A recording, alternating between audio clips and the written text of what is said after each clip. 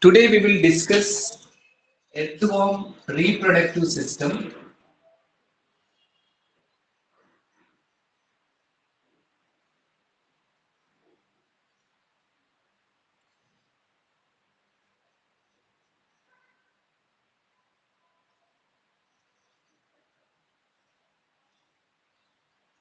So as we know, the earthworms are hermaphrodites,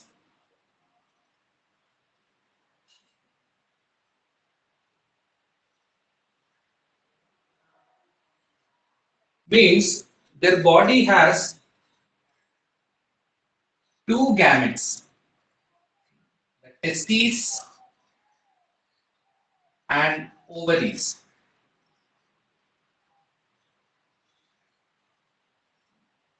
They are monoecious or hermaphrodites. They are having both the gametes. Now let us see the male reproductive system, then we'll see the female reproductive system, then later we'll see the how copulation will happen.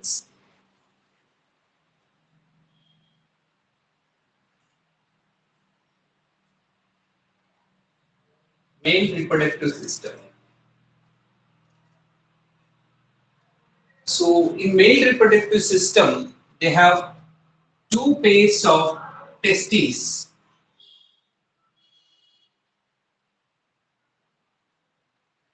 Testes in their body. So having two pairs of reproductive system, reproductive organs, we called as didelphic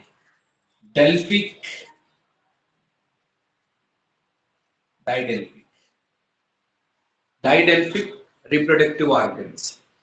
So these testes are at 10th and 11th segment. So let me draw this.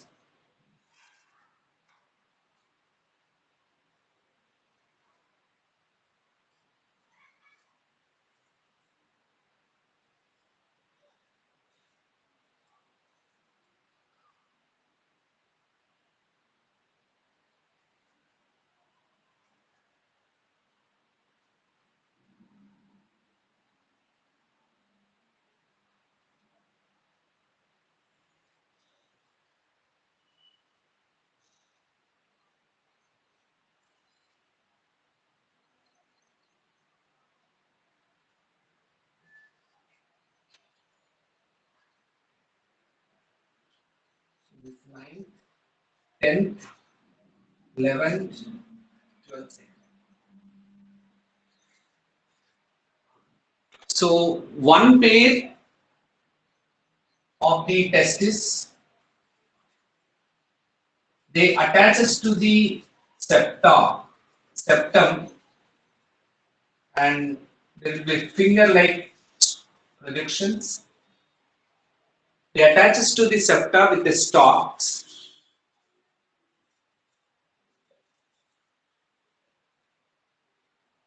Stalks. So the one pair of testis at 10th segment, and they attaches at the 9 and 10 segment. Okay, and the second pair also they attaches to the segment with the stalk, and there will be finger-like projections at the 10th and 11th segment. So one pair are present in the 10th segment and one pair at the 11th segment. But 10th segment testes are attached at the junction of the 9th and 10th segment. And 11th, one pair of the testes are attached to the segment of the 10th and 11th segment. These are called the testes.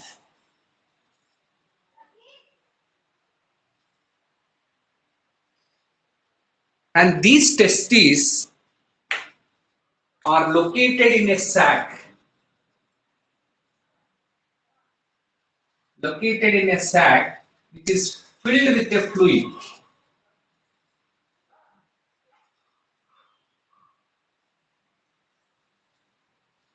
So these sacs are called as testicular sacs.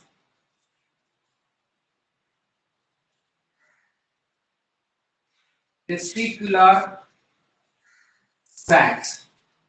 So these sacs are present at the 10th and 11th segments, and these sacs are filled with the fluid.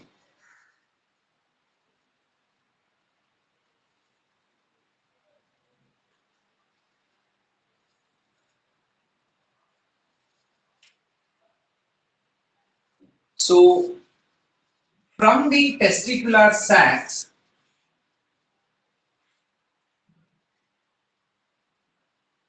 there is a funnel-like structures, funnel-like structure. They collect the semen from the testis, and it has a cilial epithelium also. These funnels.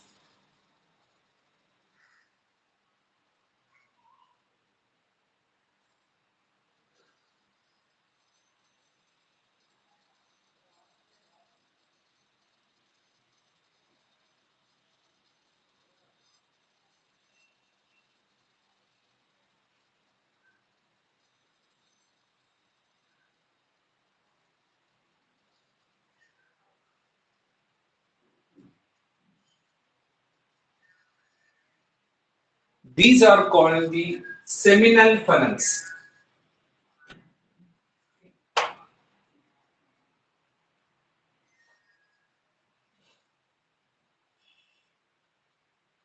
Seminal funnels.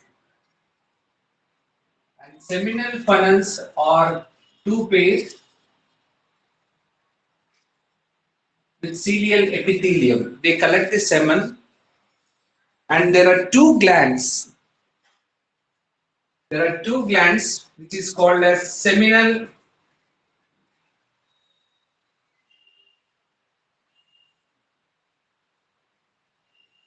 vesicles. Seminal vesicles which are present at the 11th and the 12th one. These are the glands, okay, which is present at the 11th and 12th, and 11th seminal vesicles are smaller than the 12th segment seminal vesicles. Okay, they are comparatively larger. 12th segment seminal vesicles. These are seminal vesicles.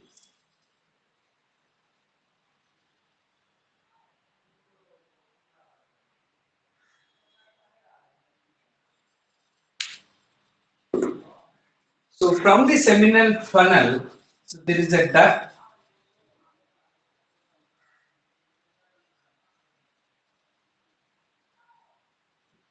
I don't know why it is. Okay. From the seminal funnel, the vessel which is attaches to the 11th segment seminal vesicule, the semen whatever collected by the seminal funnel, and that will mature in the seminal vesicule, then it goes down. And the same like this here also, it attaches here.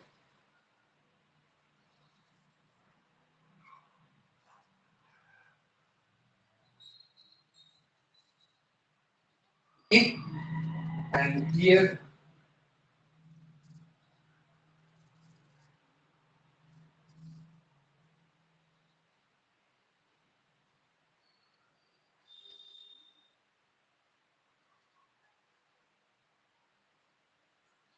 so this duct which is coming from the seminal funnel, then it reaches to the seminal vesicles, and we call it as uh, vasa differentia. Vasa differentia. So semen which is produced by the testis, so which is collects from the seminal funnel and then it reaches to the seminal vesicule. In the seminal vesicule it matures and then it goes down by the vasa differentia. And please remember the location of the testis and where it is attaches and the testicular sacs and the glands which are seminal vesicules location and the vasa differentia from where to where. Now let us assume this is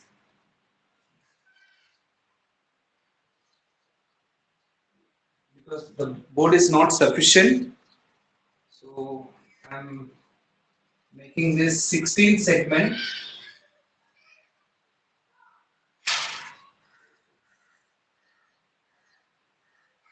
17, 18, 19.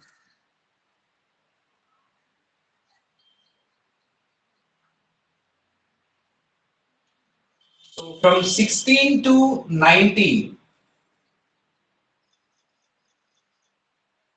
there is a glance, or 17 to 20. 16 to 19 or 17 to 20, there is a gland called prostate gland. Prostate gland. Okay.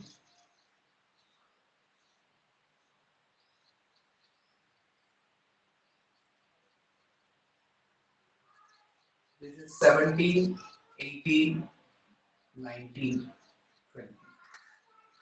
So the vasa differentia which is coming from the upper, they attaches at the 18th segment to the prostate. Here also same 18th segment. So in the prostate gland and the sperm cells are fully mature and these semen comes out with a pore at the 18th segment which is we call as male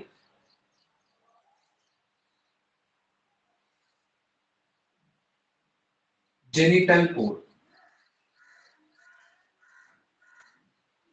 Genital pore. Okay. So there are two genital pores on the lateral side at the 18th segment. The semen which is produced from the testis at the 10th segment, it's collect from the seminal funnel and through the vasa differentia, it reaches to the prostate gland. There it fully matures and it comes out from the 18th segment. Okay, there are one pair of the genital pores at the 18th segment. There are two pairs of accessory glands at the 18th segment, 17th and 19th segment. These accessory glands at 17 and 19 secretes certain secretions.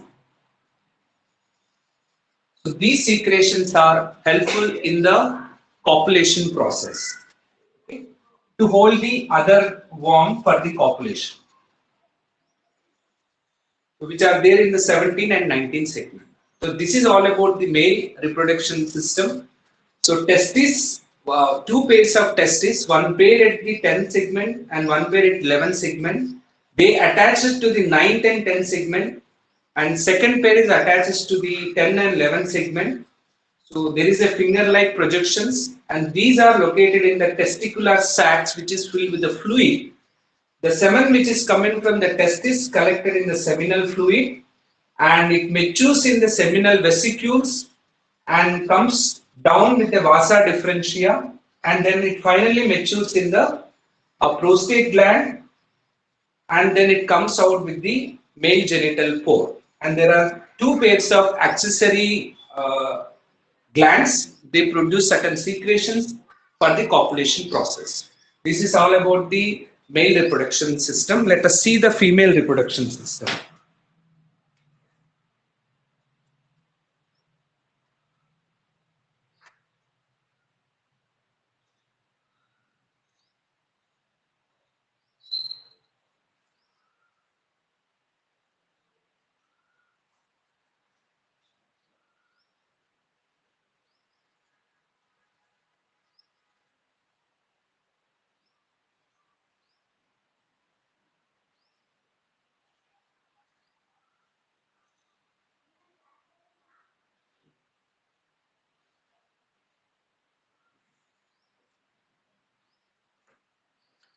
The female reproduction system. So they have only one pair of ovaries.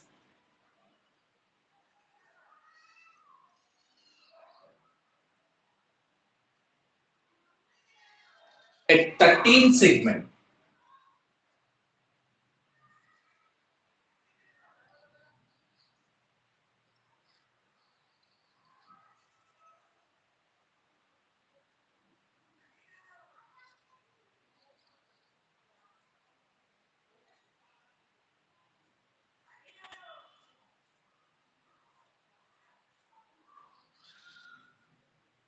This is 13 segment and this is 14 segment.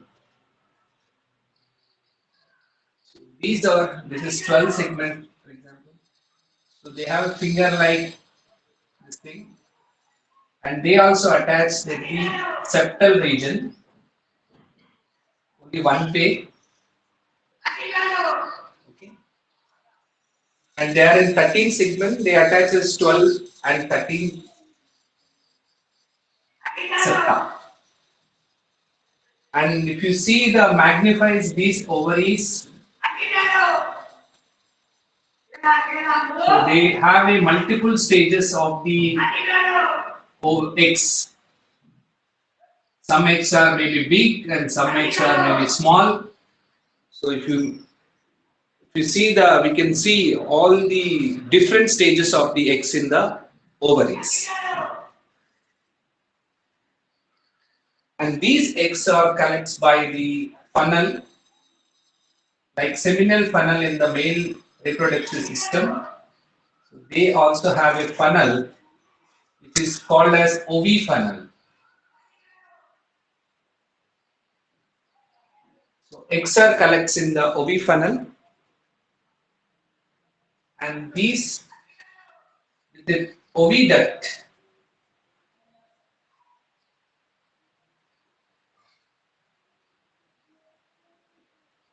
So they opens into 14 segment. This is called oviduct, and they opens into 14 segment which is called as female genital pore.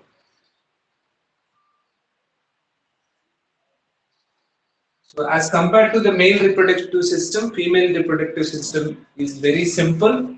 So they have a one pair of the ovaries, and the eggs are collected with the ovifunnel and comes out from the genital pore, a single opening at the 14 segment through oviduct.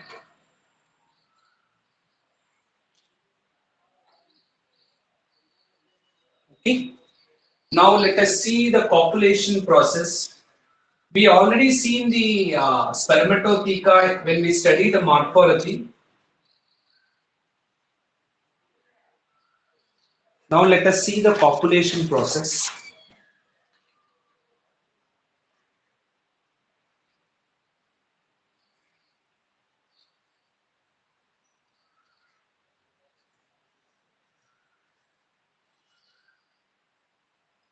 Copulation.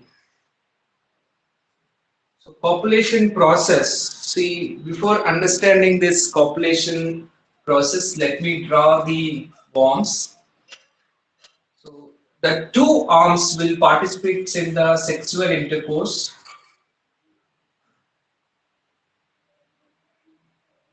Suppose this is a worm A. Worm A. So I am drawing the necessary segments.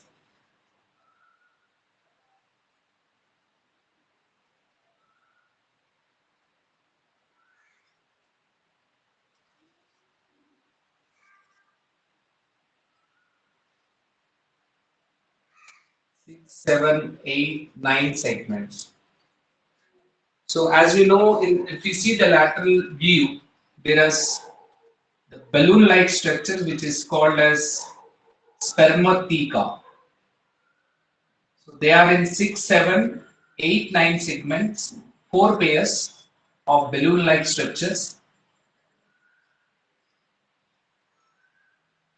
and their openings are at 6, 6, 7, 7, 8, and 8, 9. These are called the spermatotheca.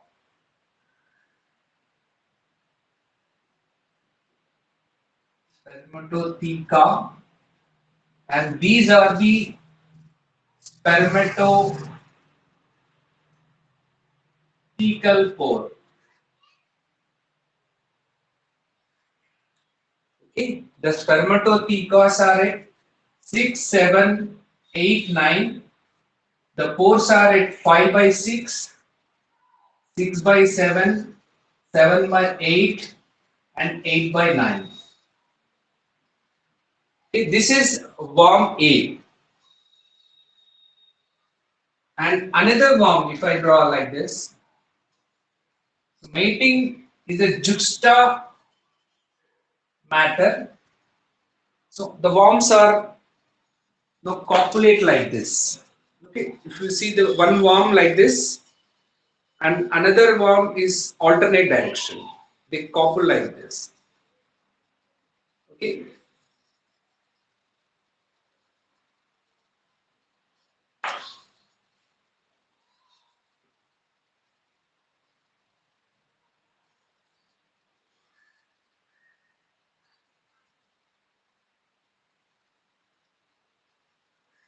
I'm drawing directly the 18th segment, and this is 17, and this is a 19th segment. With the help of this papillae,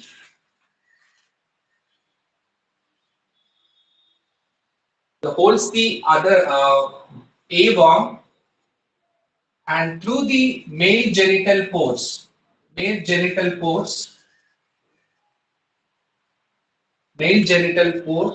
sperm is releases into the 9. Okay, the spermatothecal pore, the sperm is releases into the spermatotheca through spermatothecal pore. See, for example, it is like this. This is worm A and this is worm B. Okay. In the 18th segment, through 18th segment, the semen is released into the 9th segment spermatotheca. Then worm moves like this. So then again it shifts into 8th segment, then 7th segment, then 6th segment. So it fills. So all the spermatothecas are filled with the semen by the genital disc.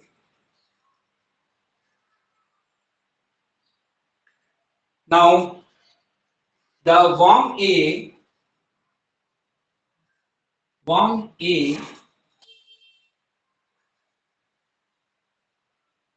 spermatotheca filled with B worm semen. Okay.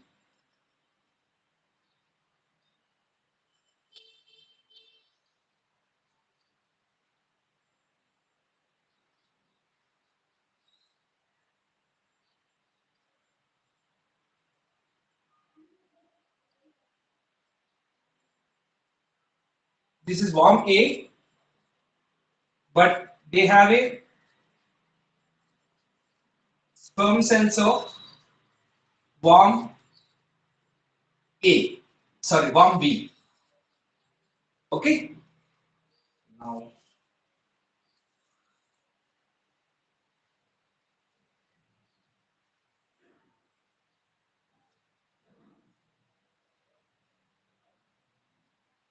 the 13, this is 14 and 15 segment. In the 14th region, there is a female genital opening. Through this female genital opening, the ovaries will release. At the same time, there is also mucus also releases.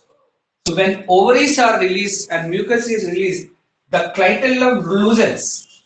Okay, clitellum loosens and it comes backward. Okay, it comes backward.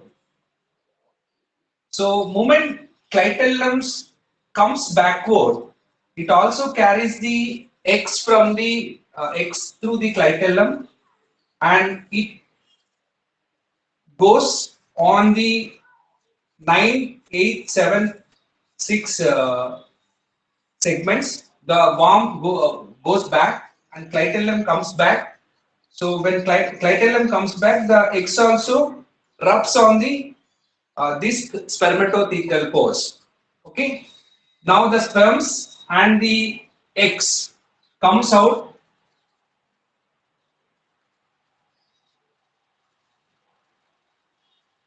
and clitellum comes out from the worm A and these are having eggs of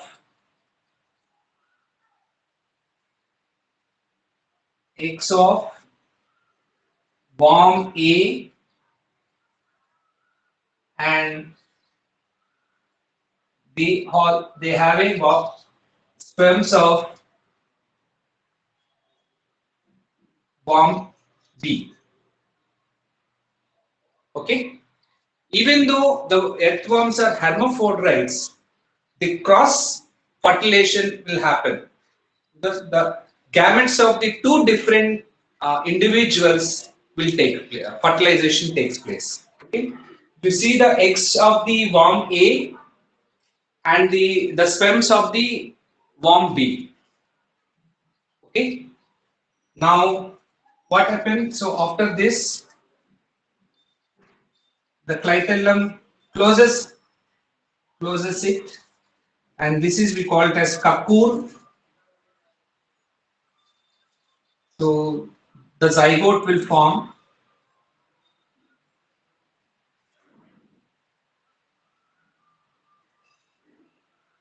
We call it as ootheca.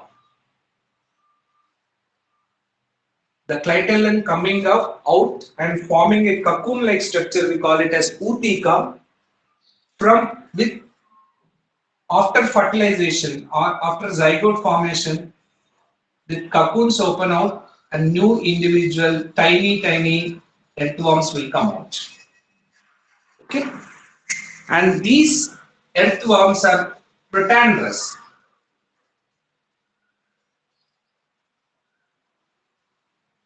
Because the male gametes matures first when compared to the female gametes. Okay? This is all about the copulation, fertilization, and the development. So there is a direct development. There is no larval stages. So copulation is very simple. So they move alternate side. So from the male genital pore, the semen is released in the spermatotheca from the female genital opening, the eggs are released in the clitellum. At the same time, mucus also releases. Clitellum comes backside, front side, and worm moves backward, and it mixes with the sperm cells, and the clitellum comes out, which is having both the eggs of the worm A and the sperm cells of the worm B, and fertilization takes place. External fertilization and cross fertilization, and after maturation, after zygote formation, the tiny earthworms comes out. So this is all about the reproductive system of earthworm.